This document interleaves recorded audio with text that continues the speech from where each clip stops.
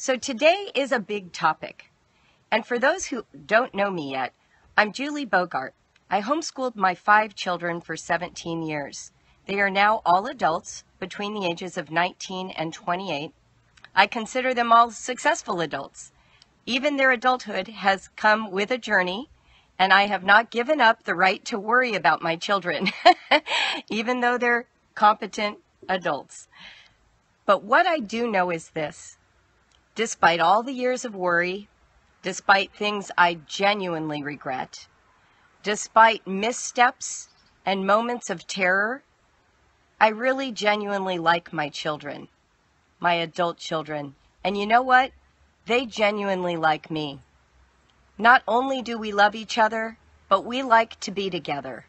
And to this day, we share information, articles, stories, podcasts, music, films, and poems with each other, because that is the culture that created my family. In fact, some of you might not know this, but every year, at the end of the year, we celebrate solstice in addition to our usual Christmas tradition. This was a practice I started in 2009. And what we do at solstice is sort of like a grown-up homeschool experience. I'll do a scope on this when we're closer to December. But basically what it is it's a chance for each of us to create handmade gifts and to share them with each other. And so often, what I see them produce and give is a direct reflection of what they got out of our homeschooling years together. It is one of the most satisfying and richest experiences I've ever had with my family. So we'll do a scope on solstice, but I share this with you before we start with regret, because I created solstice as a way to repair some damage in my family. And I will share that with you today. Now, before we start, I want you to know this. I tell you the truth about my life, and I ask you to hold it gently. There are things that are challenging in each person's life and each person's homeschool. And sometimes we forget that when somebody walks through a hard time, what they deserve is kindness, not evaluation and not judgment. Now, that doesn't mean you always agree with choices people make, because we're humans and we do evaluate choices. But when you spend time with someone and they tell you a truth, I hope you can be gentle. I hope you can be kind and not assume that somebody's choice was just self-interested. These are important passages. And when we are working to create a community of homeschoolers who are so idealistic and so desiring for everything to turn out with a fairy tale ending, there's going to be carnage along the way. And we want to be the kinds of friends and support to those women, to those men, when they hit the skids, when the car hits the wall, okay? And then, you can find good even in the aftermath. And that's what I'm here to share today, okay? Thank you for all those amens and hugs and the support and for understanding what I'm sharing. I think that sometimes we fall into pretense out of a desire to self-protect and to avoid regret. We also fall into pretense in order to belong and be members of a community. And at least in the space that I create, the one that you've given me the privilege to sort of lead or foster, I'm not about that. You get to be however you are. It's okay with me if you write me and say, we used your products, they weren't a good fit. It's okay if you tell me you're putting your kids in school. I won't judge you if you gave up on your vision, because what I think we all need more of as parents and as home educators is permission to take risks and to find the good that works for our families and for us. That's what we need. In fact, isn't that what we want for our children? Isn't that what we want to give them? So without further ado, let's go for it. Let's talk about this really hard topic. So one of my moms, I call her my mom, she's not mine, she's my friend. She's actually a customer, someone I met years and years ago on one of those homeschool email lists. And she became a BraveWriter customer. Her kids have all taken our classes. She's used every single product. We've email exchanged for years because we're peers. Our kids are about the same age. And her kids had great success with my program, and I absolutely love her children. I got to teach many of them. She sent me an email in August or the beginning of September saying that she wished I would write a blog post about regret.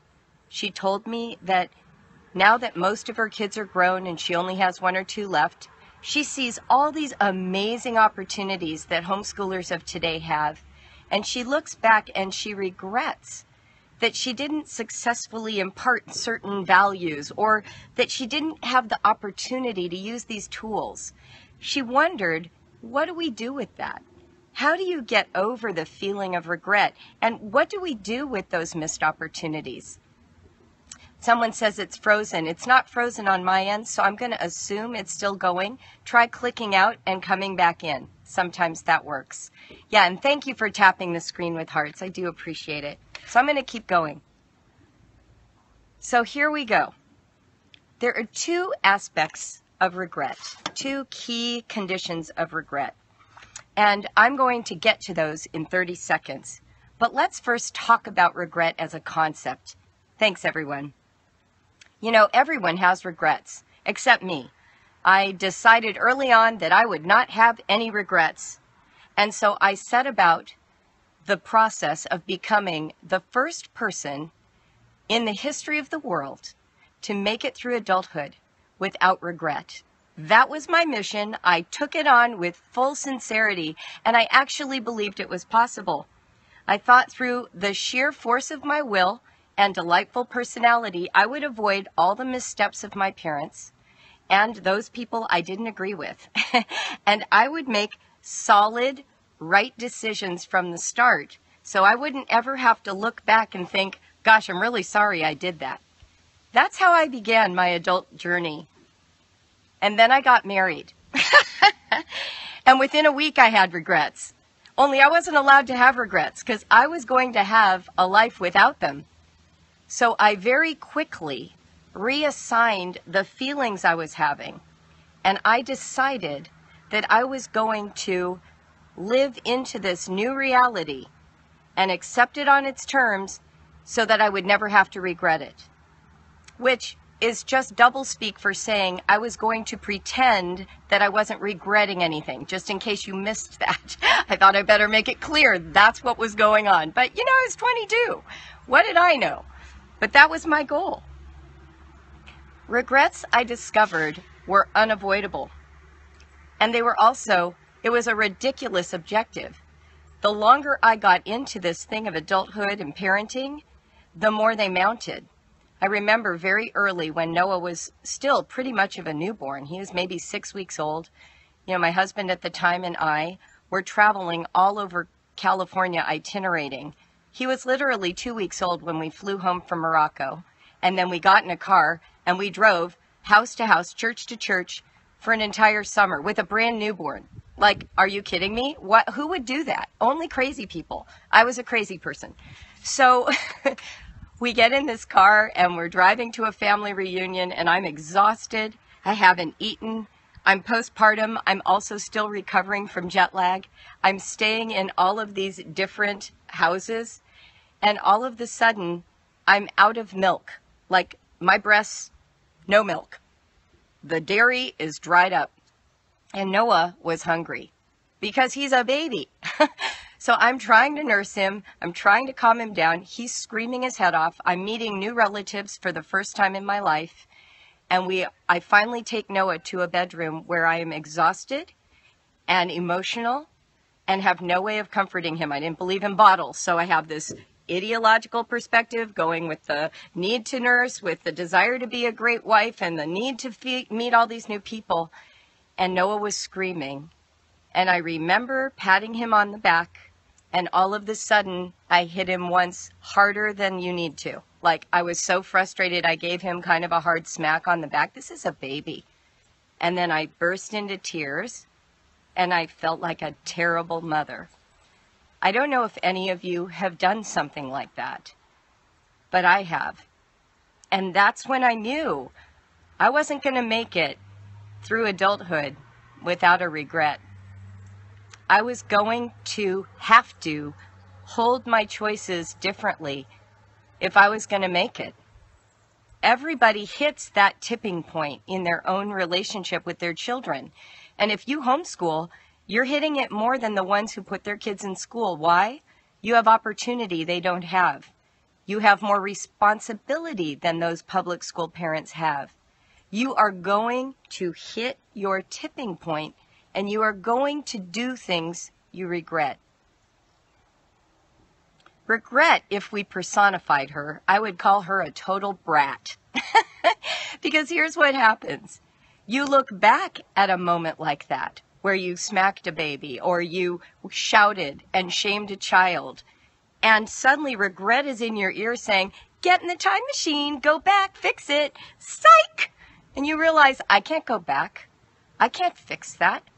That's not possible for me to fix. It's over. I've done the damage. The damage now lives in my newborn, or the damage now lives in my 6-year-old. So regret gets you in this no-win situation, this cycle. And have you ever noticed, if you are in a deep cycle of regret, where you feel the pain of what you've caused somebody else, at that core level, suddenly now you are distracted from the very life that is right in front of your eyes, the life you could change. And instead, what you do is you create new regrets because you're not present to your current life. Have you ever done that? So you're over here stewing about what you haven't done for your child, while right now is going by and you're not doing anything different or new for your child. And so I call it the cycle of regret. Regret actually begets regret. A nice little rhyme, right? Regret begets regret. It's this no-win circumstance. I like to say that regret isn't productive, but that's not entirely true. Occasionally, regret calms down. She stops nagging you, and all of the sudden, you hear a whisper. It's a tender call to account. Regret gives you a tender call to account. And this is what it is. She whispers how it could be different, not then, but now. Not then, not back then, but right now. And if you can hear it, if you can hear that whisper, you will receive illumination and healing at the knees of regret. While you sit at her feet, while she is explaining it to you, you will get to see a different perspective and make new choices. But it takes so much courage to do that, because the second you make a new choice, what are you doing? Does anyone know? What happens if you regret something? You finally are patient enough to understand what you did that you regret, and now you have an opportunity to do differently. What will you be saying about yourself if you choose differently than what you chose before? You are taking a risk. Yes, you are owning it. You are invalidating the previous choice. Yes, I blew it before. Exactly. I screwed up. I'm admitting that I was wrong. Whenever you admit that something you did in the past was wrong, you're actually invalidating a choice. And nobody wants to invalidate choices, particularly if they are these ideals that you hold so sacred in your life. Who wants to say, well, this choice I made is a wrong one if it matched an ideal I had? That's the scary part about regret. This is why we are so afraid to feel it, because suddenly we're facing our own limited understanding, and we don't want to live from that. We don't want to look back and feel like, wow, I wasted 10 years, or wow, I've caused damage. We don't want to face that. So there are two kinds of regret that I want to talk about today, and I made very limited note cards.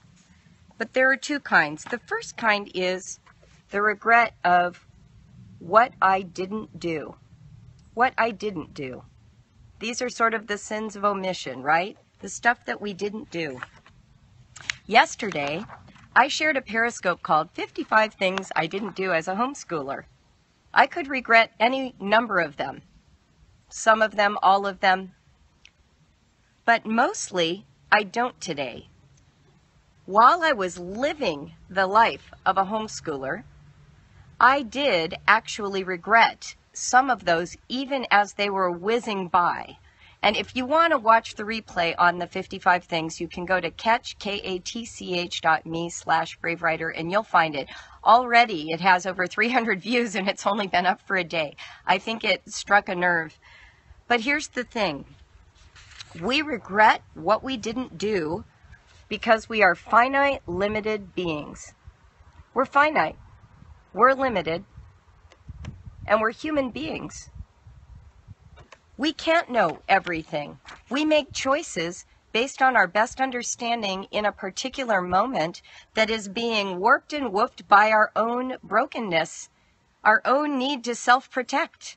Sometimes we choose mates, we choose homeschooling, we choose to have 5 or 8 children, and we think it's for this set of ideals and aspirations, and really it's healing a loss from childhood.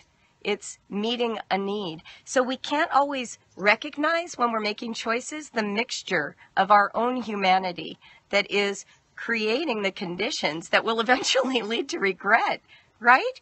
Yes, we certainly make mistakes. Everyone does. But here's the thing. Here's the second part that I want to talk about. So one of the ways that we talk about mitigating this limited view of life and our inability to do things perfectly, we say things like, okay, well, let's all talk about the ways that we are not perfect. And so I'll see like blog posts and Periscopes now and tweets about, hey, let me show you my messy laundry room, or hey, you don't have to be perfect, you can use paper plates, or, you know, it's okay if you don't have a schedule because none of us have schedules. And we try to take some solace in the fact that we can't all do it perfectly. And we do take solace in that. That's not a wrong thing. But here's something I remember. Tell me if this is true for you. So back when I was in the early days of homeschooling, one of the vaunted leaders was sending out a magazine. This is before the internet. And every month, every quarter, it would come out. And she would share, you know, a whole bunch of information, and we would just eagerly await this. And she just seemed like she had it all together. She had written several books. She had 8 or 9 kids. One of her kids was even special needs. And she's running this whole big, massive operation. You know, we were all in awe of her. So one of the times she published in this magazine a photograph of her laundry room. And it was predictably a disaster. There was laundry everywhere coming out of the seams. And all these people wrote to the magazine or wrote to her. They had posted, you know, how reassuring it was that they knew that there was this mogul of homeschooling with a messy laundry room. But you know how I felt? I felt, oh, I don't want to know that. I want to master the laundry. If my leader can't master the laundry, what hope is there for me? I actually was not inspired or reassured. I was disconcerted. Has that ever happened to you? It's what I worried about yesterday. I thought, if I tell you the 55 things I didn't do, some of you might be comforted, but some of you might be like, are you kidding me? If Julie can't do those things, how ridiculous. I mean, I'll never be able to. And what's the point then? Why are we even trying? It's not even possible, right? The reason is we aspire to success. We don't aspire to relief from success. We actually want to be successful. We want to know how to do it, not just how not to do it. Yes, we want to see people being real. I'm all about being real. I mean, I think you know that by now. And I even liked it that this, you know, heavy hitter homeschooler was open enough to show me her laundry room. I do like that. But I want to also recognize that sometimes it's disconcerting. It's like, well, what does it take to succeed? How do we know? Yes, there you go, Leslie. That's perfect. We have a hard time separating success from perfection. You have nailed it. That's exactly where we're going. Because this is the situation. Regret is often about not just succeeding, but perfection, achieving the ideal. What we're talking about in this lecture, in yesterday, in all of the scopes I do, is that we get to be human beings with a vision that is imperfectly achieved, but can be achieved. I want you to know that homeschooling and running a family and managing a household is actually possible. You can do that. Will you make some missteps? Absolutely.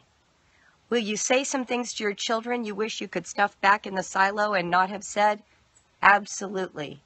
Will you learn things about yourself and your marriage and your family that are so disconcerting you are knocked off of your own sense of self? Yep. But that doesn't mean that you can't also come to the end of your homeschooling journey and look back with pride, with satisfaction.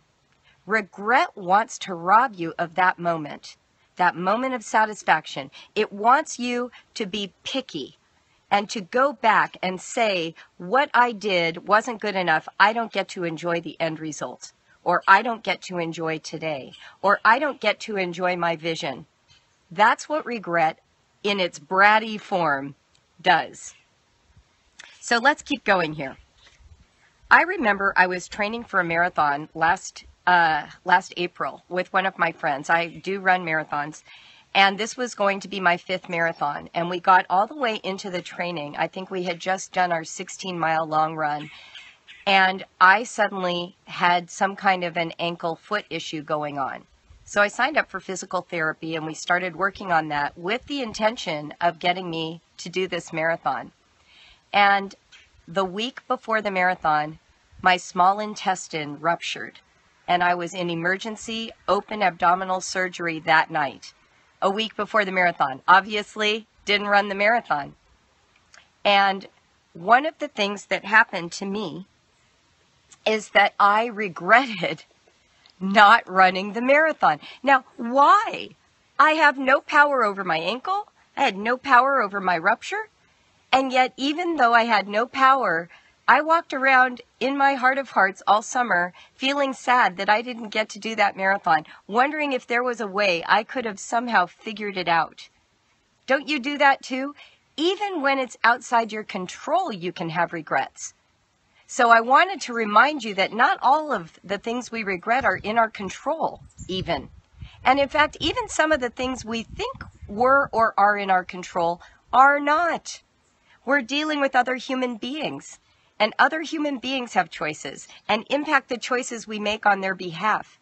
So as you are examining your regrets, keep in mind that some of this is just, nuts. You're actually indulging an emotion that doesn't correspond with reality. Regret, then, in my opinion, is partly about coming to terms with our limits. And I would like us to change the language around regret to grief, because grief has stages. Grief is something you can work through and let go. Regret is different. Regret is, I can get in the time machine and go back and fix that. But grief is, it's gone, and I'm sad. That opportunity no longer exists. I'm sad about that. I wish. Do you guys know that song from Into the Woods? I wish more than anything. You know that song? It's like that. You're looking back. I wish what might have been, but it's grief. It's not regret. And so the first place I want you to start is right there. We're grieving our own humanity. We're recognizing that we aren't superhuman. We're not omnipotent beings. We don't have all the insight available to us when we make our choices. In fact, some of the insight that we come to as a result of regret is the pristine gift, the thing that we deserved, that we couldn't have come to without that errant decision. So sometimes that is the gift, that in regret we got the illumination.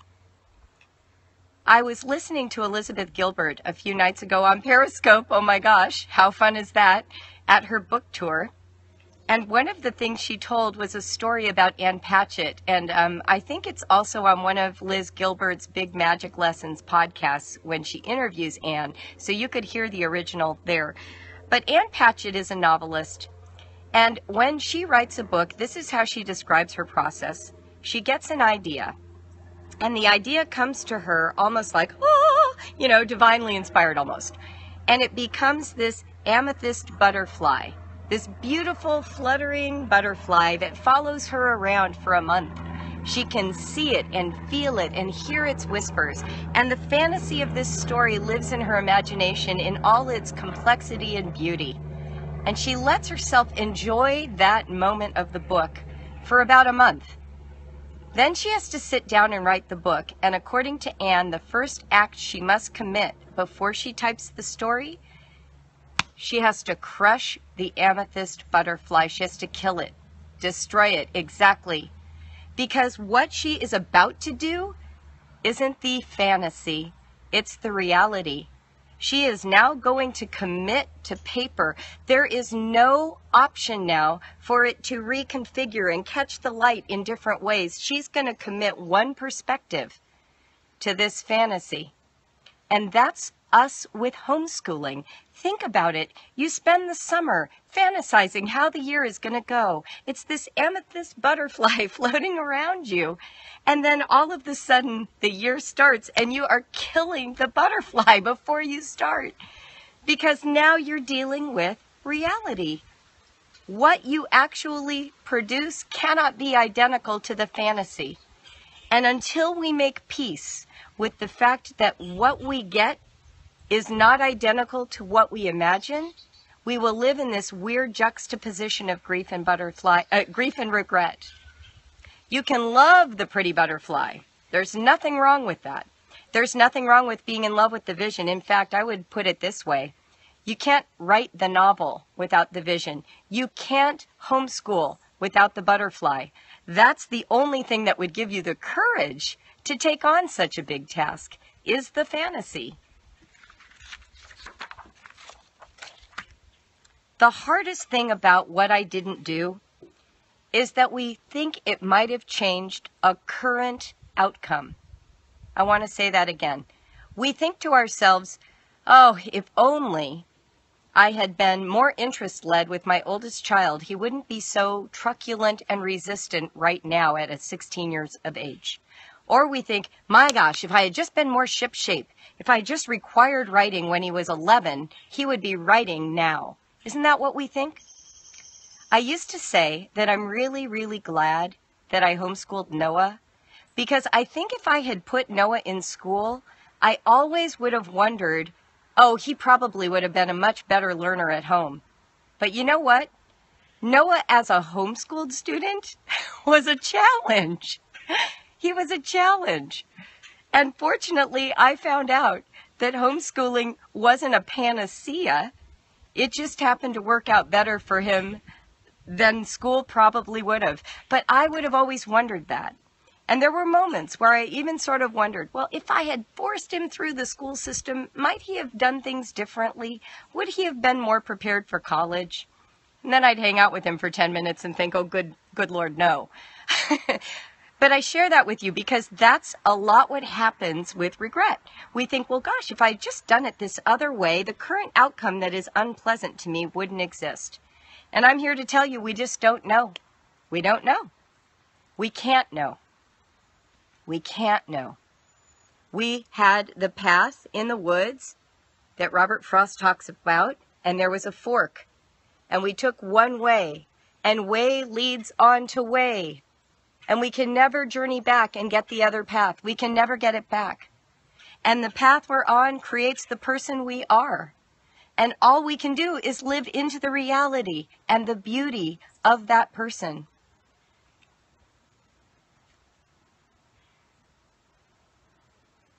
We ask ourselves questions like, uh-oh, that child didn't get into college. It must be because he didn't learn math, and it's my fault he didn't learn math.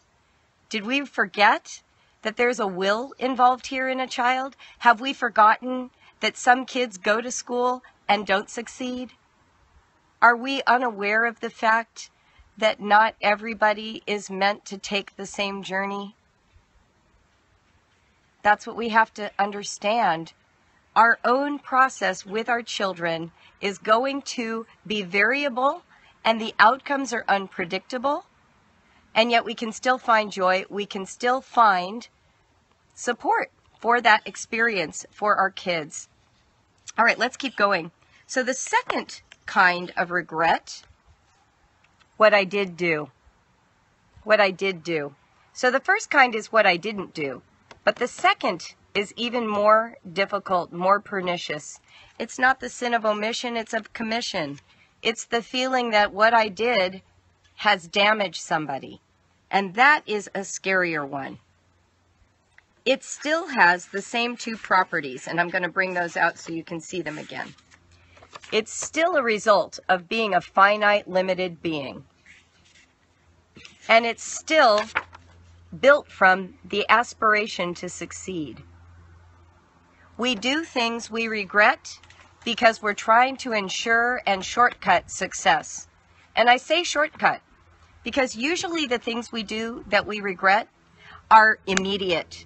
We shout to make sure everyone gets the shoes on so we can get in the car right now so we're not late to the dentist. We smack the back of a baby. We do something, force them into tutoring, make them sit at the table for 3 hours to write 2 sentences. We do these things because we want instant success. We don't see it happening in a way that brings us security, so we dive in there and we are harsh. I've done all of them. I remember with Noah, I don't even remember what the offense was. We banned him from the computer for 6 months. 6 months! He was a kid. He was 12. Do you know 6 months in a 12-year life is a really, really, really, really, really long time. For a kid who is now going to become a computer programmer, that's ridiculous. Ridiculous. Totally wrong punishment. Totally wrong act. Total violation of trust between our kid and us. We did that. I regret it. That's a mistake. I'm sure you have things like that you look back and you're like, I wish I hadn't done that. Here's the benefit, though, of the regrets that we did versus the regrets of what we didn't do. If you did something, at least now you can repair it.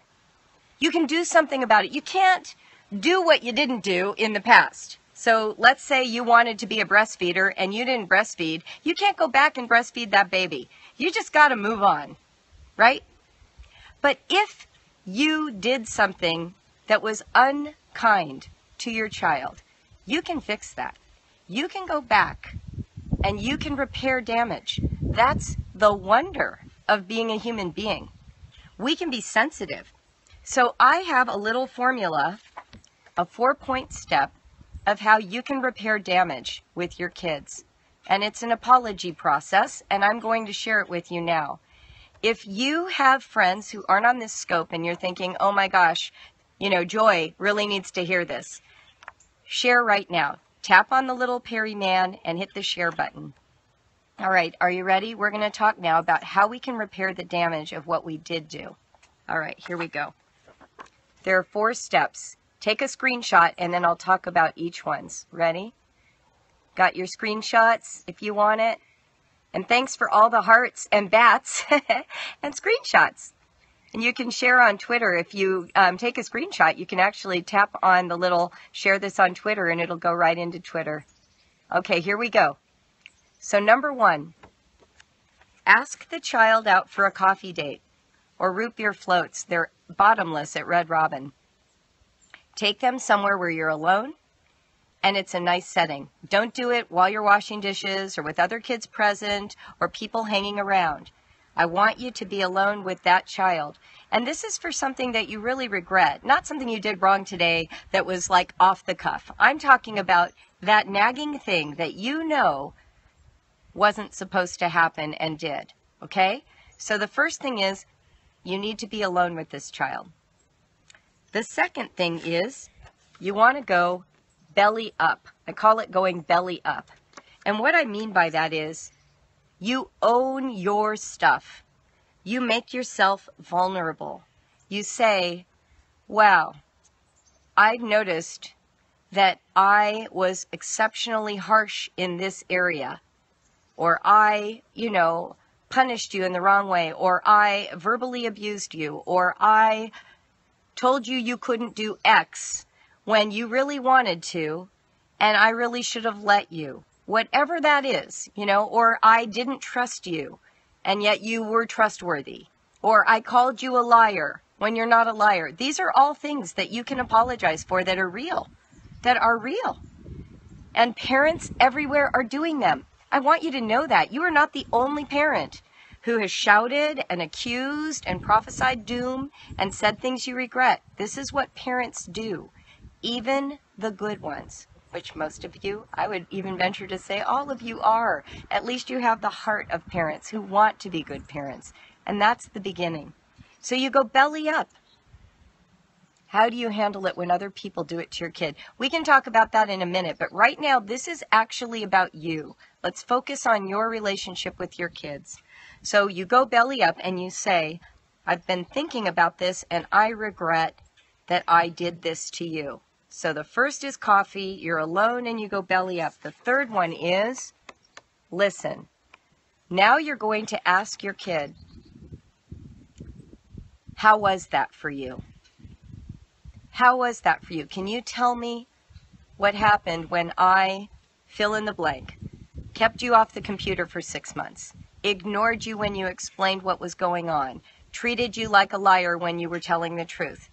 You ask for them to share with you how it felt, and your only job is this. Oh, wow. Oh my gosh, I really feel that. Oh, I get it. Oh, I understand. My kids get uncomfortable when I get emotional, which I do at such times. So you're going to have to be very brave and learn how to rein in those emotions. Practice with someone. And obviously, some kids don't trust you enough to tell you their truths.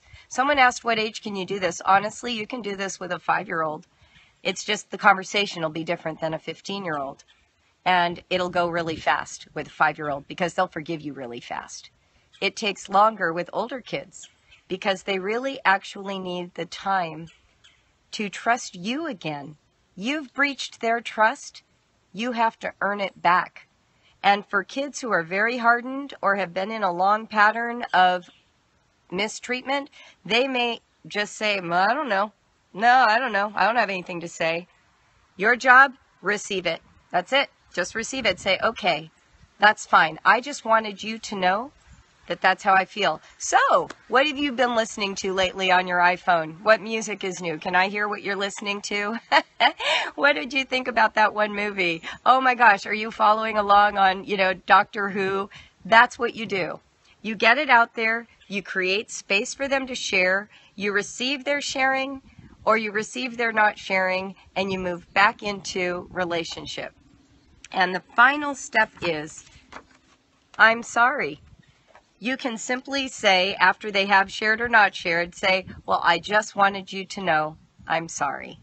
So that's the steps. Coffee date, go belly up describing, listen, and then apologize. Those 4 steps. That's what you can do for the regrets of the things that you did do and you want to repair damage.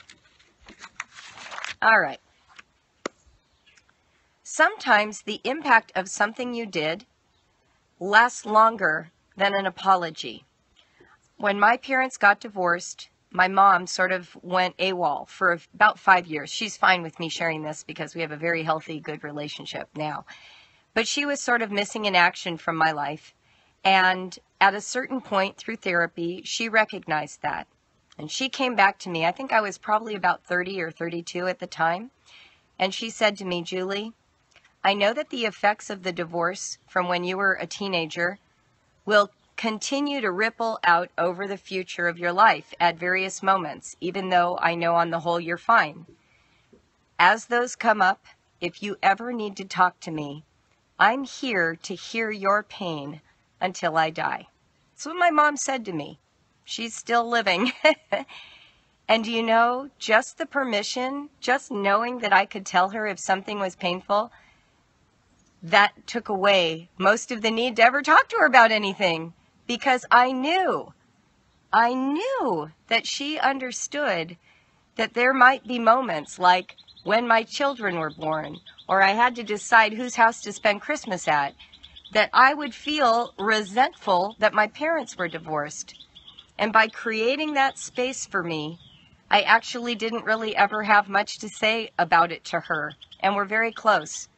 Now, I know that some kids are haranguing, so you've done everything you know how to do to belly up and make things right, and your kid now uses whatever this thing is as a battering ram when you are down.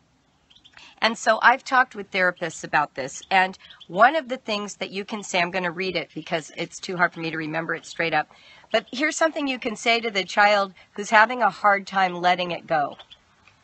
I know that you still have a lot of feelings about X.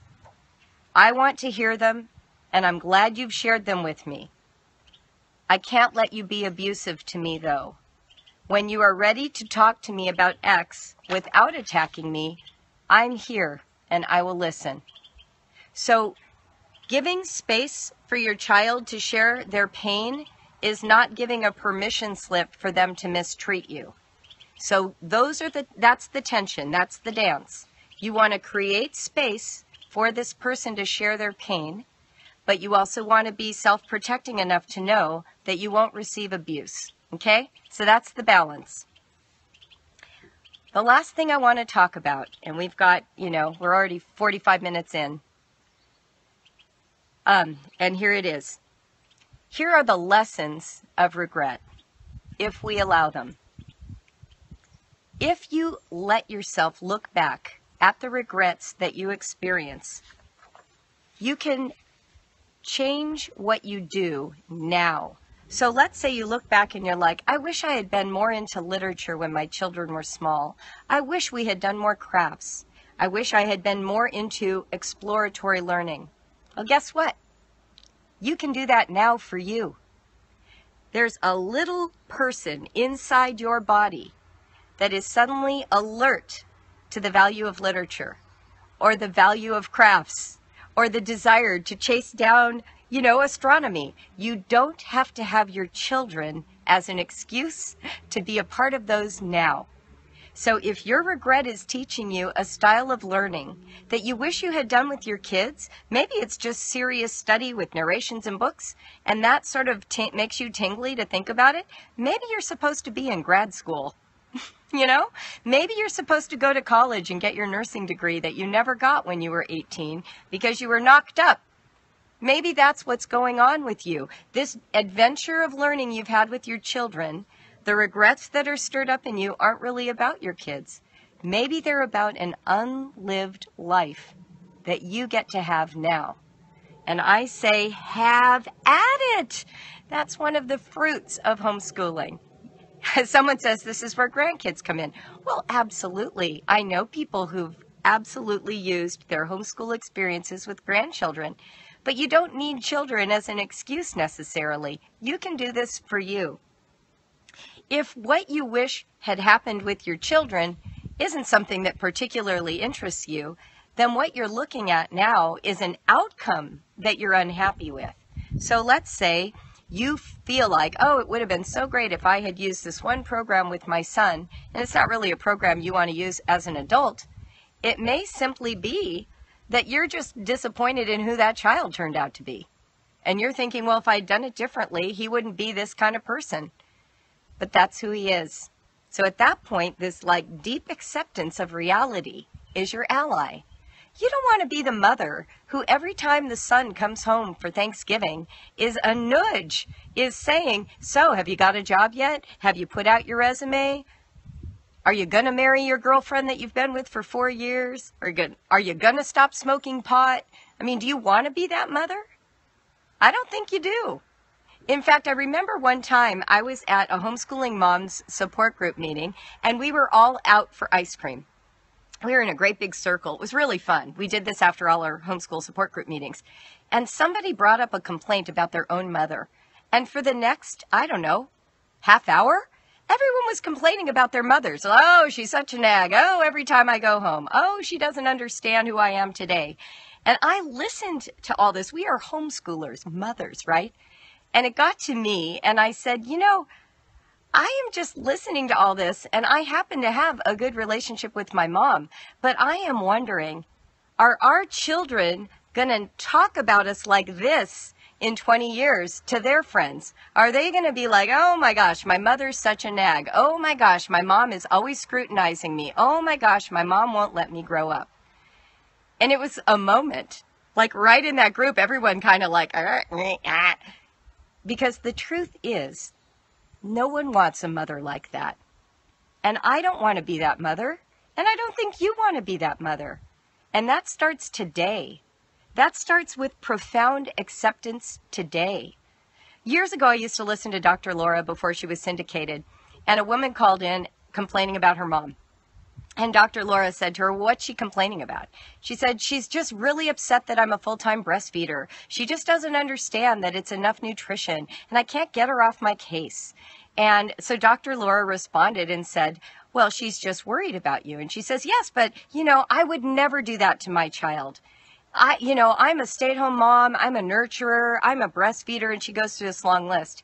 And Dr. Laura says, well, what will you do if this child, this daughter, grows up and decides to get a full-time job in bottle feed? Silence on the phone. And at that moment, this woman had the realization. Part of what we do is we judge our children as adults, and then we're resentful of it. And we need to recognize that our adult children get to make unique decisions for their lives, not all of which we approve of. Not all of which we approve. There's the correct grammar, right? So we want to practice now with some acceptance, some tolerance, some curiosity. That will help us with our regrets. Regret teaches us that what we used to settle for no longer works for us. That's another one.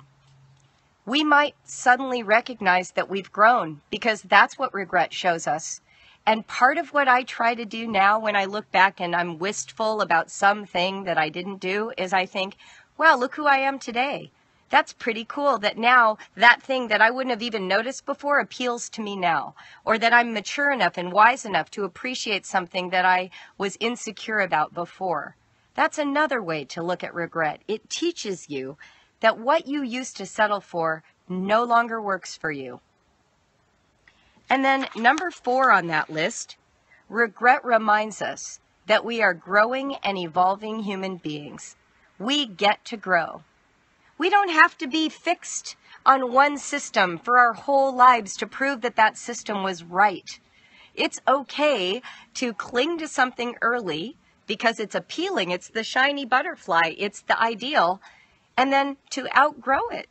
And recognize that a new season demands a different set of ideals and a different set of principles, and to be okay with that. One of the reasons we aren't okay is that our communities judge us because people who are attached to the ideal for dear life are afraid you might find life somewhere else and invalidate their ideal.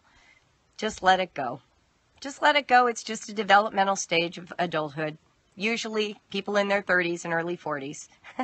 But it's true. Let it go. Let other people evolve. Let other people not evolve. Both are going to be a part of your community of friends. And then number 5, the last point on lessons of regret. Quite possibly, regret shows us that though we were sincere, we may have been wrong. Regret can teach us to hold our current certainties with less hubris and more humility, knowing that when we know better again, we will evolve and grow yet one more time. I'm going to just read that one more time at the end here. Regret can teach us to hold our current certainties with less hubris and more humility, knowing that when we know better again, we will evolve and grow yet one more time.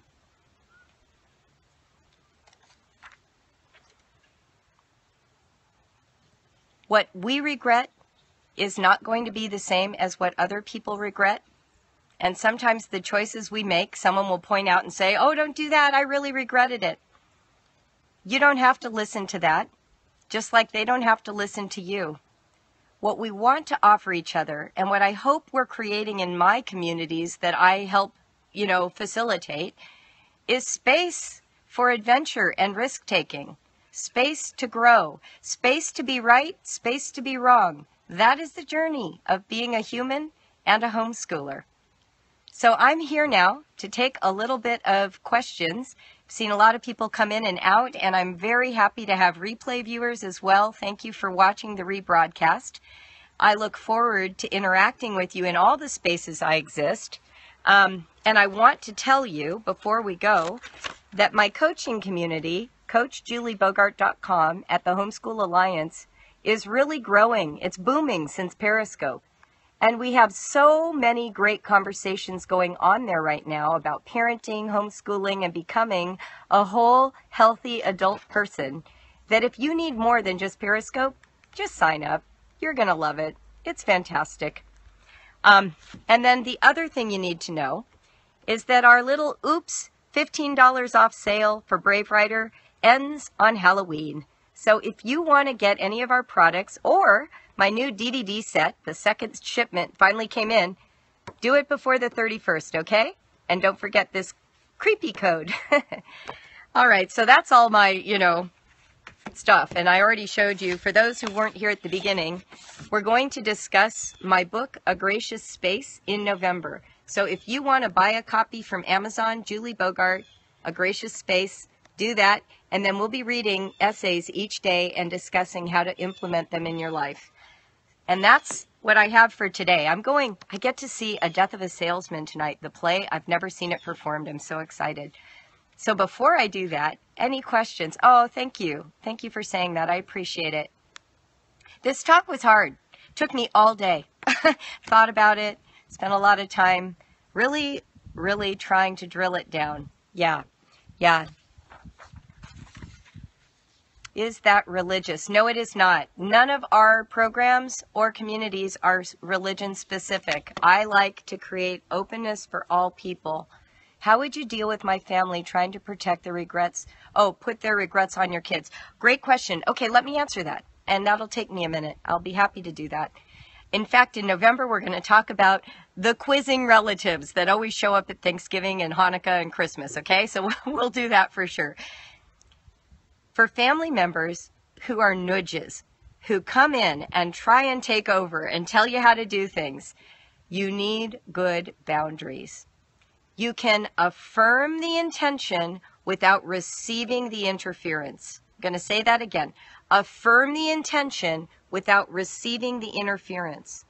So you're going to want to say things like, I know you mean well for my kids, and I'm so glad you care about their education. Thank you for sharing your concerns with me. I'm going to take that seriously and review what we do. Thank you. And then you do what you want to do, okay? That's what you do. And you may need to set a boundary like, remember we talked about this, and I heard what you had to say, and I made a different choice. Thanks, though, for sharing. And you have to be firm. You have to be firm. Oh, you are welcome. Thank you for sharing that you like these Periscopes. I love Periscope. This has been my favorite thing I've done in my company, I think, all 16 years. And I'm super happy. Yeah, someone said I'll have to practice that first. You will. Do some paired sharing. Get another homeschooling friend and do a fake dialogue. We used to do this all the time in acting class. Get two people together. What about the insecure types like me who are constantly second-guessing themselves? You need community support. Join the Homeschool Alliance. People who second-guess need to be around other people who give them space to really know their own mind. You can't know your own mind when you are of two minds. It's why I go to therapy. It's why I like being in community. It's why I read books and authors that I value, because I don't always know what I think. I have to be able to interact and get feedback on my own thinking. My therapist says it like this. You've got this brain that's doing all this stuff and you can't see it. It's like in your head and you're like this. You can't see it. It's not until you do this and you get it in front of you and you look at it and you're like, oh, that you can make choices. But if it's up here, you don't even know it's there. It's like you need someone to point that out and help you. Oh, I'd love to do a scope on books and authors that I like. Absolutely. Yeah, so I'm a huge advocate for therapy. I go to Al-Anon. I love 12-step groups. I think it's invaluable. What if you are living in regret? How do you figure out what to do to move out of it? Well, remember at the beginning, I shared that regret is really sort of a pseudonym for grief. It's grief at loss, lost opportunity, lost possibilities, lost outcomes. It's a grief process. So the first thing you might want to do is simply journal. Get it externalized. Get it out of your head so you can look at it. And give yourself the opportunity to just take in the loss. Cry. Grieve it. You can even schedule your grief. I know you're really busy, but this really worked for me when I was going through a really tough grieving period. I would feel it come on in the middle of the day while I was homeschooling, and I would tell my body, hey, I'm going to get back to you, grief. Tonight at 6, we're going to take a half hour in the bedroom and grieve. And then at 6, I would go in, close the door, and I would tell myself, you have permission. And then I would conjure up all the language in my mind that I knew would cause me to regret and feel sad and horrible. And eventually I'd start crying, and I would give myself 30 minutes by the clock, and I would sob my little heart out with my comforter all by myself in my room. And when the 30 minutes was up, I was like, grow up, Julie. Back to work, Julie. I had to do it twice a day for a while because 1/2 hour wasn't enough. Eventually, I got it down to a half hour, and then eventually it went away. But if you're going through something really big, like your mother died unexpectedly, or you lost your marriage, you need that. You need that space. Oh, I see people having tears. Oh, God, love you. Yes, it's hard to journal with a baby, but if you can, use the dictaphone on your phone. How do you protect your kids from your feelings? You're going to need to spend time in a space away from them so you have somewhere to process those feelings, because it really isn't fair for your kids to be careful around you. That is actually not healthy for them. So you do want to figure that out. And of course, Leslie says you don't always have to hold it together. That's true too. Sometimes letting them see you in your emotions is perfectly appropriate. But I was picturing walking around in a depressed condition or crying all the time. That's not so healthy for kids. Would you agree, Leslie? Leslie, by the way, follow her. Leslie, type in so your name will pop back up. Follow Leslie on Periscope. She does come from a Christian perspective, but she is brilliant as a therapist and talks about marriage and family in her scope. So tap on her name right now, and then you can follow her and hear her scopes, if you share that perspective. If you don't, that's okay. But she is wonderful. She's a good friend. We were sorority sisters in college, and I love Leslie. Any other questions? I think I need to go. Yes, actually, I do need to go. I've got to get to my play. So I'm going to hang up now. Oh, my yard looks so pretty. I haven't even been watching. I've been staring at the, camera hole, but wow, it looks pretty back there with the light filtering and all the hearts going up. Thank you. I hope you have a great weekend. I'm going to try and scope on the 55 things I did right in my homeschool this weekend, either Saturday or Sunday. So I'll catch you then so that we can actually celebrate something good instead of all this grief and regret and I had a great time homeschooling. I loved homeschooling, and I still believe in it. So we're going to talk about that too. All right, you guys. Bye, Leslie, and bye, Rebecca, and bye, Eclectic, and goodbye, Little Red Brit and Sistac. Thank you all for making these scopes so much fun and for tapping the screen with hearts. I love you. Mwah. So I'm going to close with my tagline. You know it? Live honestly, write bravely. I'm Julie Bogart from BraveWriter. See you later.